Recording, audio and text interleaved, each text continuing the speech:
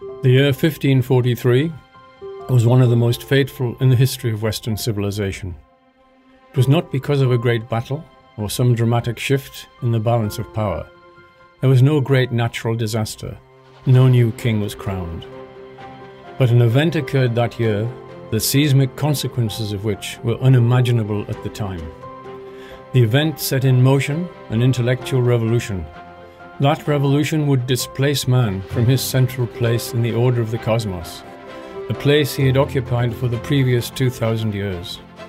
From then on, human beings would be regarded by science as accidental byproducts of a cosmos that did not have them in mind. But even as this bleak view became ascendant, new scientific discoveries were being made that would return humans to their special place in the universe. These new discoveries revealed an astonishing truth. Nature is exquisitely fit for beings like ourselves. This is Michael Denton. I'm a biologist and a medical doctor. I've spent my life investigating the wonders of the natural world. In my book, The Miracle of Man, I provide what is to my knowledge the most comprehensive review in print of nature's unique fitness for human biology.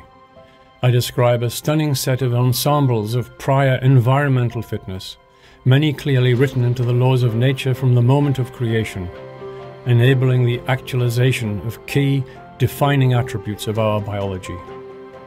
While my conclusions may be controversial, the evidences upon which my conclusions are based are not in the least controversial. In virtually every case, they are so firmly established in the relevant scientific disciplines as to be now considered wholly uncontroversial conventional wisdom. In other words, the extraordinary ensembles of natural environmental fitness described in my book are thoroughly documented scientific facts.